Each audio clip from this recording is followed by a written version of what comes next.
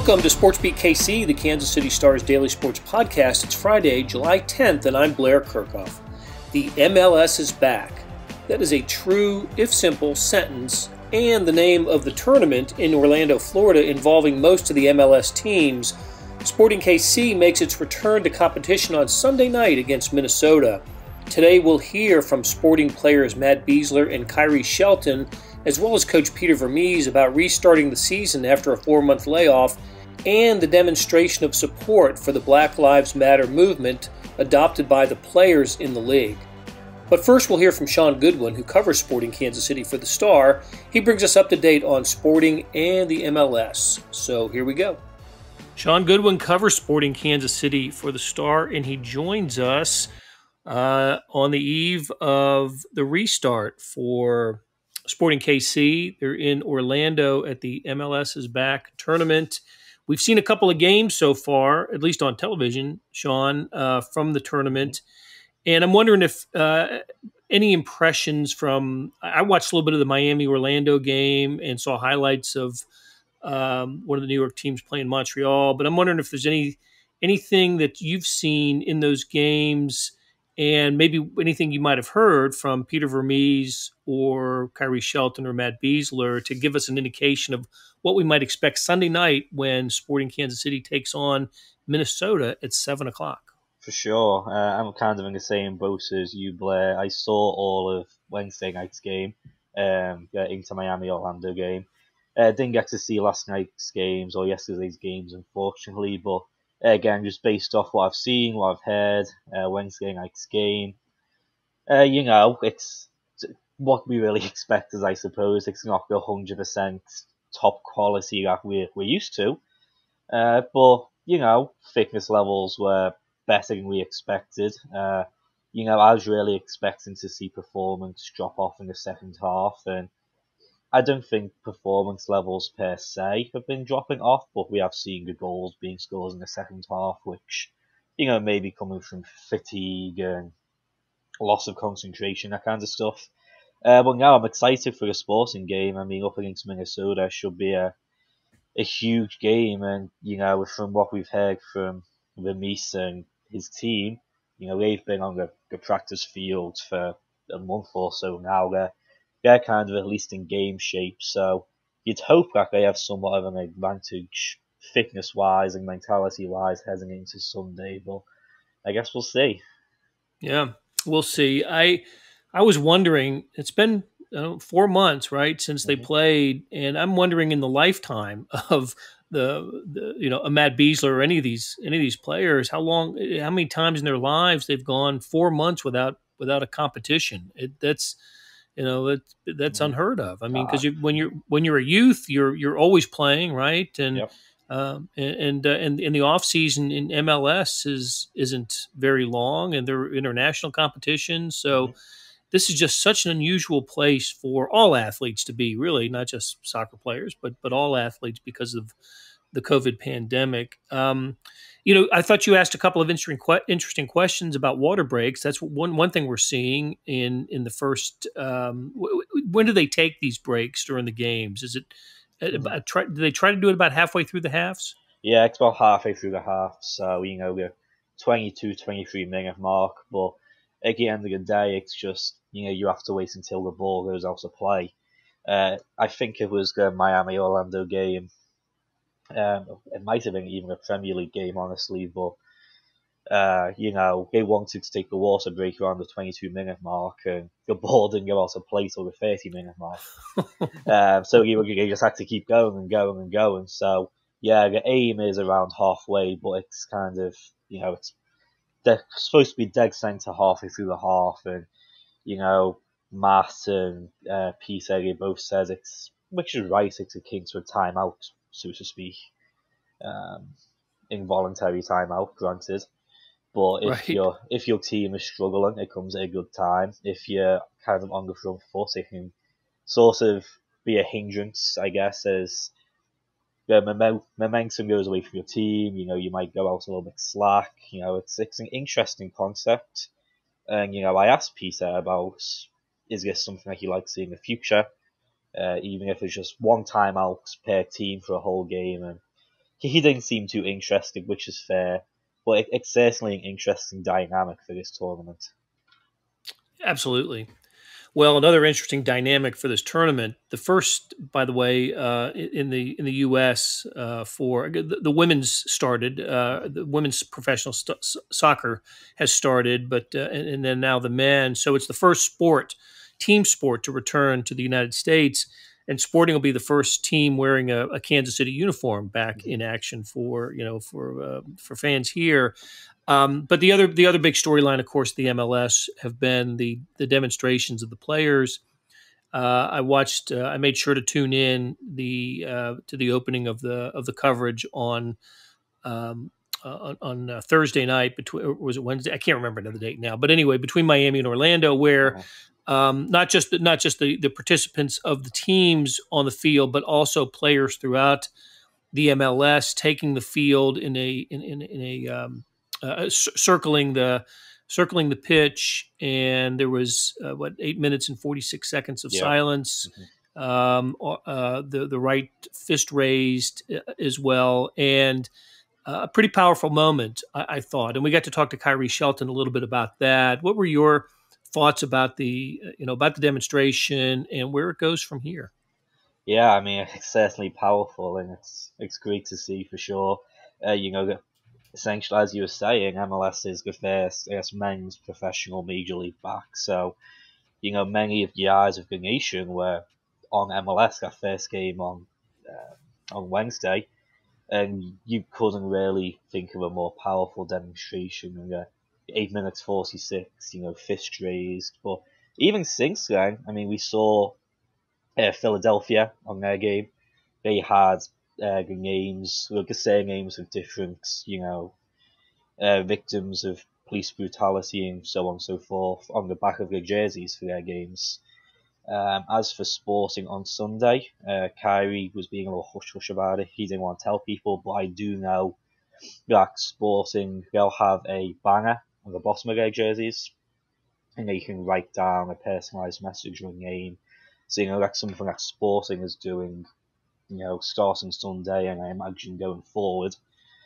It's not going to stop anytime soon in MLS or, sports as a whole, because sports is such a great vehicle for,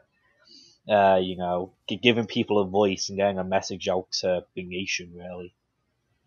That's exactly right. I mean, we're seeing in other sports, and probably the biggest, most obvious example of that is the Washington Redskins seriously consider changing their nickname, and the Cleveland Indians also doing the same. So, Okay, Shaun, we're going to take a break. When we come back, you're going to hear from Matt Besler, Khiry Shelton, and Sporting KC coach Peter Vermes. Shaun, it was great talking to you, and we will catch up. We'll catch up again soon. Yes, sir. I'm sure we will. Thank you. Hey, it's Blair. We have a special subscription offer for SportsBeat KC listeners: unlimited digital access to the Kansas City Star's award-winning sports coverage. Sign up now for 1 year of Sports Pass for access to all the sports news, features, and columns presented on the kansascity.com site, and it's only $30. That's a 40% savings off our regular rate. Your subscription will automatically renew after the initial term at $50 unless you tell us to cancel. Your subscription helps support the sports coverage of kansascity.com and the Kansas City Star, and that support has never been more important. Please visit kansascity.com/SportsBeatKC offer to get this special offer. And as always, thanks for listening. I appreciate the time here. I'm just curious what bubble life is like. We've seen J.R. Smith in the NBA say that he's not a big fan of it so far. What's it been like for you guys? Yeah, for me, it hasn't been too bad. When I got here, I definitely had questions about how things were going to be run, but overall, it's a lot more organized than I thought it would be. The protocols and the processes that we have to go through in terms of like getting tested and the meals and training times, all of that, I've been quite impressed with. So, overall, it hasn't been too bad. Matt, just to focus on the game, Minnesota and you guys were both pretty impressive out of the gate to start the season, and granted that was 4 months ago. But it seems like there's a chance to perhaps make a statement of sorts when you guys do meet. How do you kind of view this coming together with two clubs that, like I said, objectively were probably the more impressive ones to start the season? Yeah, well, first of all, unfortunately, I don't think anything that happened at the beginning of the season is going to play a factor into these games. It's been too long. There's been too much time in between the games. And like I said, that's unfortunate because we were playing great at the beginning of the season and we had a lot of momentum. So we're going to have to start all over again, and it's up to us to create that momentum again. In terms of Minnesota, it's a tough matchup. I think Minnesota, within the past year or two, they've really turned a corner as a team and as a club. Obviously, they made the playoffs for the first time in club history last year, and they're going to be feeling good about that. And so, we expect a tough matchup, and they're always organized when we play them, and so Sunday's probably going to be no different.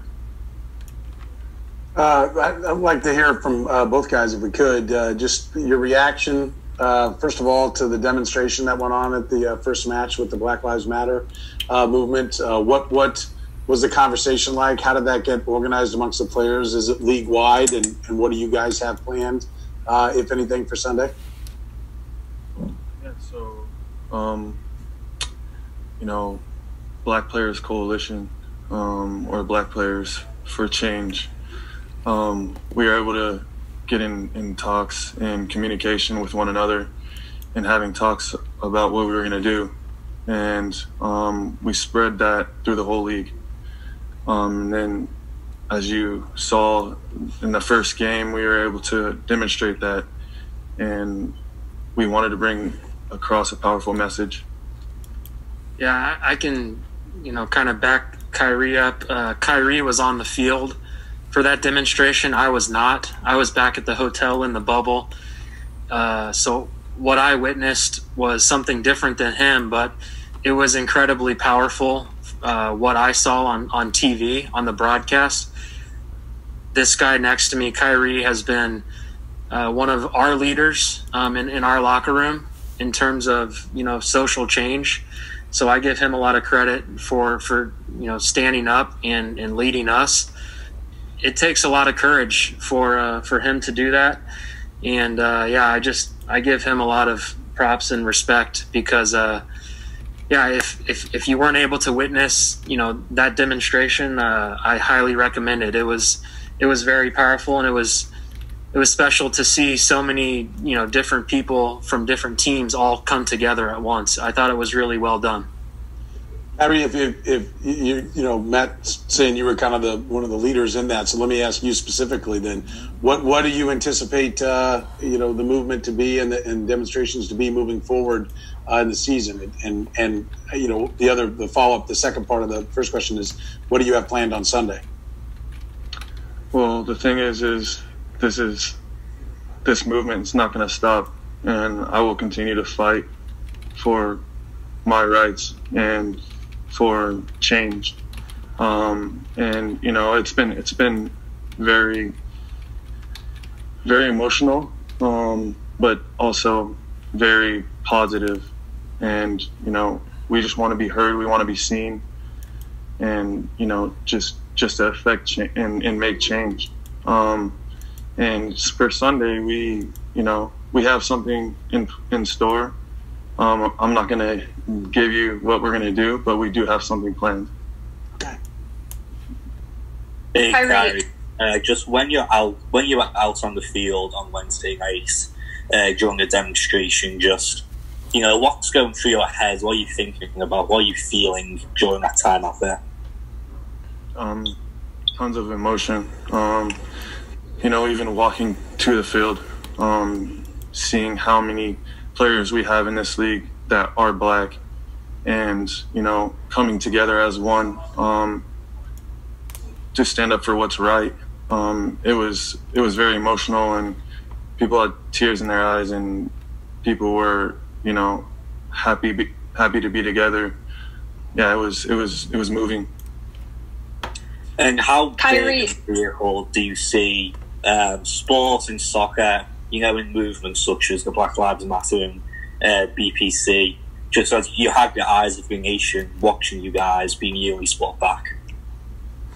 Yeah, it's been very eye-opening, I'm sure, for a lot of people, for myself including. But this is what we need. This is what the world needs to see and to be a part of, and to have conversations. It's important that we let the world know, hey, there's problems here, and this is what's going on, and we need help. Khiry, we talked with Rumba Mentali of the Sporting Academy recently, and he told us that you actually had a conversation with the players, whether it was a speech or more of a conversation with all of them. How important is it for you not just to be a leader in all of this in the sporting locker room, but throughout the entire organization from the top down? Yeah, it's very important. I wish I would have had these conversations, or was spoken to as a young adult, a young player. And this is my role.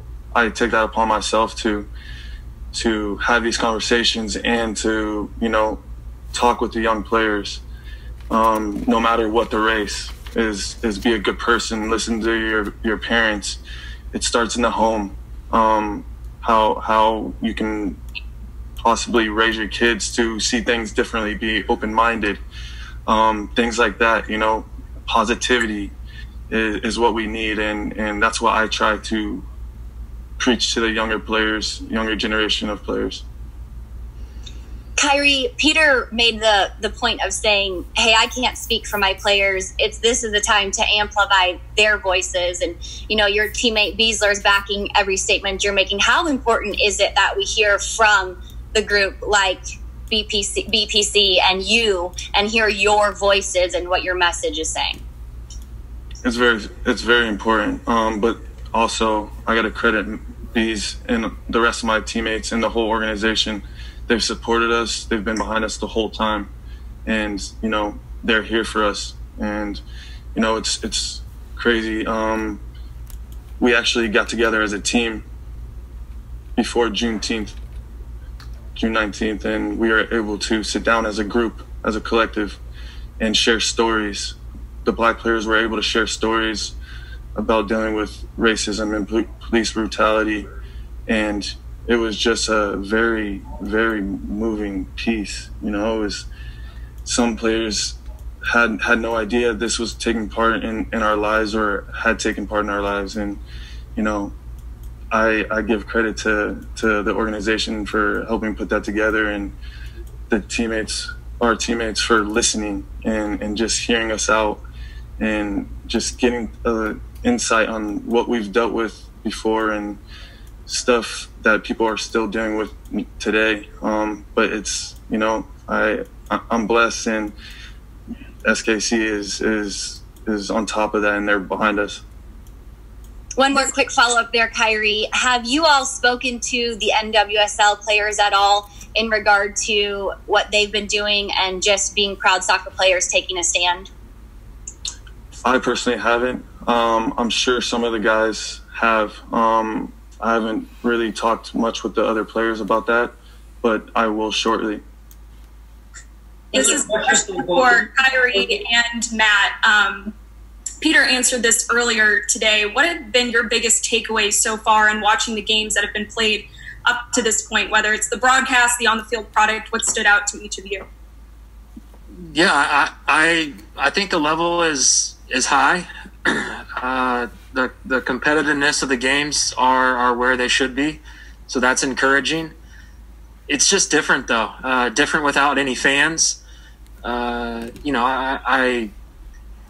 I don't know. I think they were trying to, decide if they wanted the artificial fan noise in the background or if they just wanted to leave it quiet. And so, you could pick up some of the players' conversations and have a bunch of microphones around the field. Me personally, I don't know. I can't, I go back and forth as to, which is better in terms of watching a game on TV. I think the English Premier League is doing the artificial fan noise, so I kind of got used to that.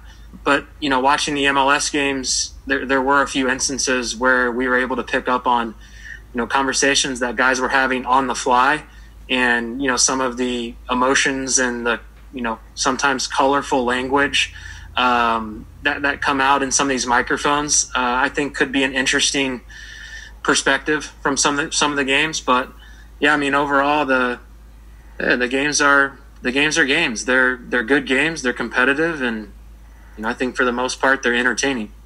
Now let's hear from Sporting Kansas City coach Peter Vermes, who talks about restarting the season and his biggest concern going into Sunday night's game. I really think everybody's just chomping at the bit to play a game. So it's really, we're now at the point where we finished our preparation practices for the most part up until now. Tomorrow is a little bit of a really tapering down day, and so the guys will be I think really ready to go come tomorrow, right after training, just kind of getting themselves in their headspace, and getting themselves, into the mode of getting ready for a game. It's something they haven't done for quite a few months now. And so outside of the, the game prep and all that stuff and video and all that, these guys they just want to play a game. And so does the staff. Everybody's dying. So we're ready to go. Peter, when you have that sort of anxiety to get on the pitch and get ready, how do you get everybody to calm down and just play and execute? Yeah, it's a really good question. It's probably what my biggest concern is that not coming out of the gates too fast, if you will, and then expending a lot of energy early on. I keep telling the guys we're just going to have to be patient. Game's going to be 90 minutes. Realize that we have subs, but at the same time, you just can't go out and just expend all your energy, because 5 subs, even though it's basically half the players in the field, you still can wear yourself out pretty quickly. And it depends on how the game goes too, right? If we're under pressure a lot and we're having to defend a lot, then we could wind up expending a lot of energy. So we gotta keep our heads. We just got to be focused and concentrated when the game starts, not to give anything silly away, but we also have to find our rhythm in the game, and I'm hoping that's going to be through some valuable possession in the game. Peter, can you give us a clue maybe to what sort of starting lineup we'll see with it being the first game back? Any of the young guys are going to be getting some game time? Yeah, it's a great question, but no. Well, it's one thing, yeah. I don't talk about lineups. Yeah. Sorry, but it's just something I don't share with media. That'll do it for today and this week on SportsBeat KC. Thanks to our production staff of Derek Donovan, Randy Mason, Savannah Smith, Beth Welsh, Jeff Rosen, and Chris Fickett. Tip of the cap to Shaun Goodwin for sharing his thoughts on Sporting KC. And links to stories about the team and the MLS can be found in the show notes and on kansascity.com.